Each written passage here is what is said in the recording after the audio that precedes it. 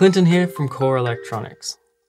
Welcome to part 2 of our workshop on using MicroPython on the Microbit. For this tutorial, what we're going to have a look at is getting everything set up and ready to start programming. And the first step in doing that is actually installing the firmware. So the first thing we're going to do is actually flash the firmware onto the MicroPython. To do this, we need to start up the MicroPython in maintenance mode. So if you turn your MicroPython over, on the back, there is a switch here that says that's for resetting it. If we hold this switch down, like so, and then insert the micro USB cable while holding it down, you'll notice that it'll pop up. Instead of being Microbit as it normally is, it says maintenance.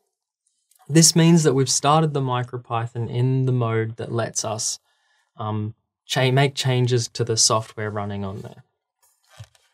So now we need to download the actual Microbit firmware. So you can find the link for that in the tutorial.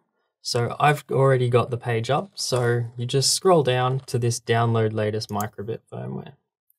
I click download, I go there, I can show in folder, and here I have my downloaded MicroPython firmware. To copy this on and to run this update, all I need to do is copy, drag that straight into the E drive. This will copy over, and then I wait.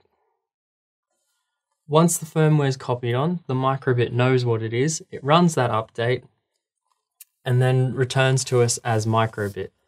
So now we have the latest version. We can check this by just opening this details.txt.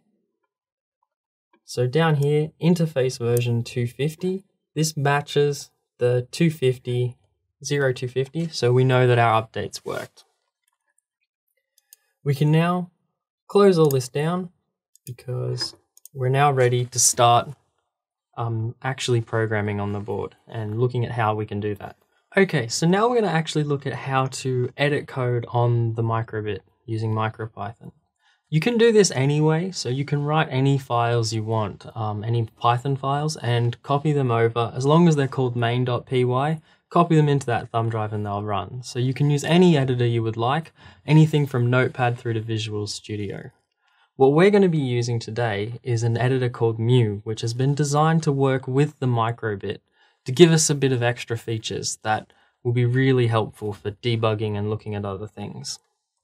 So if you haven't installed it already, there are links in the tutorial that will let you do that. But so I've already got it installed here, so I just go to the start menu, I type Mu, and I open it up. Just wait a moment. So I've already loaded this up before, and so it's remembered my last state and come to MicroPython, Microbit. If you haven't used it before, it will present you with this screen. So you can use this editor for doing CircuitPython with any of the Adafruit products, or the Microbit, the Pygame 0, or just any normal Python 3 programs. So I've got a piece of code already in here.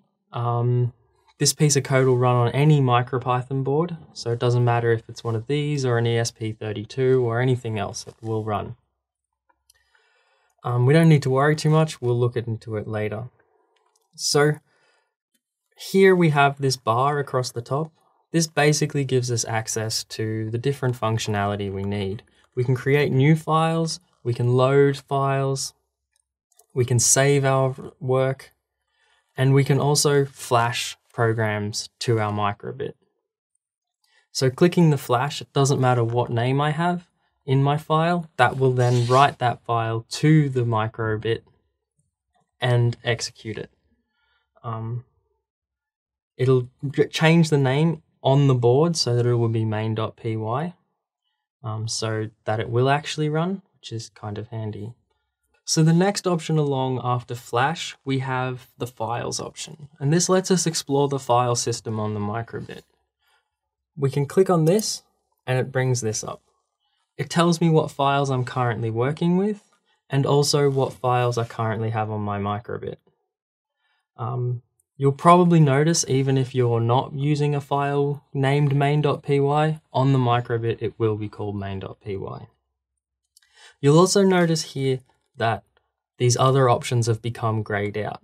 This is because the files has now taken control of the microbit, and we can't talk to it in any other way at the same time. So to use the next option, we need to click this again, and that will re-enable those other options. So the next option along is REPL, and this stands for Read, Evaluate, Print Loop.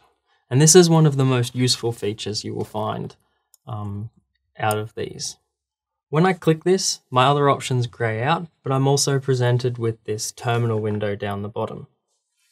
In here, I can do maths, I can run Python code,